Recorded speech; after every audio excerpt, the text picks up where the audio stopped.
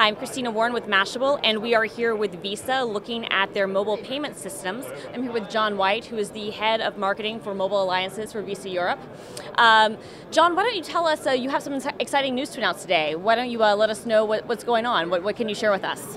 Okay, so what we're announcing today is a global agreement with Samsung. We'll be able to put in place some Visa technology that will be pre-installed on these handsets, meaning that a bank or a financial institution, a mobile operator or someone else like that can take advantage of the technology that's inside Samsung's next generation phones and build on that technology to provide an application, be it a banking service or an app or something like that, that will enable a consumer to take a Samsung handset and use it to tap and make payments at retailers.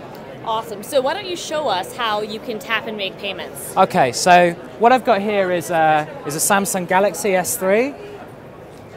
And here we have a vending machine, so that you'll see in a swimming pool on the high street, lots of different places. Now this vending machine is enabled for our contactless payments technology, as you can see indicated by the symbol here.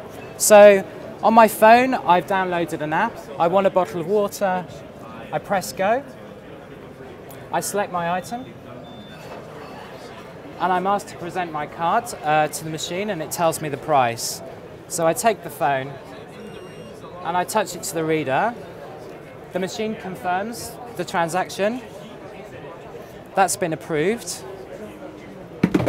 And out pops my water. Now here on the phone, what you can see there is what a mobile payment service gives you. And you can see straight away it's popped up and told me the amount of my transaction. And we can do some pretty neat stuff straight away. We can click on this menu to see a list of our recent transactions,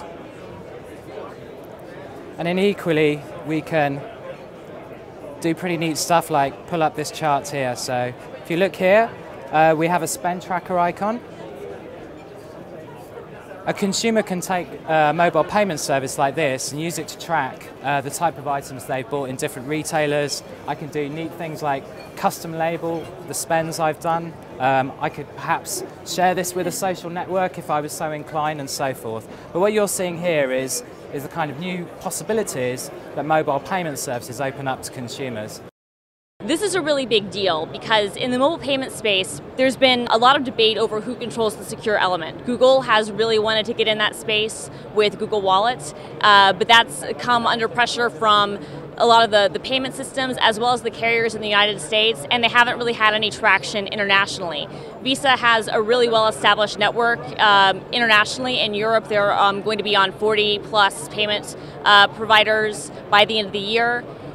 And so the fact that they are powering this system for Samsung, and it's going to be international, meaning that when it comes to the US, it will be on the ISIS, the consortium powered by by all the different carriers, means that mobile payments will actually be a usable reality in the United States and around the world when you buy your phone from Samsung. That's a really big deal. So it's exciting, and we hope to see mobile payments really take off in 2013 and in the future.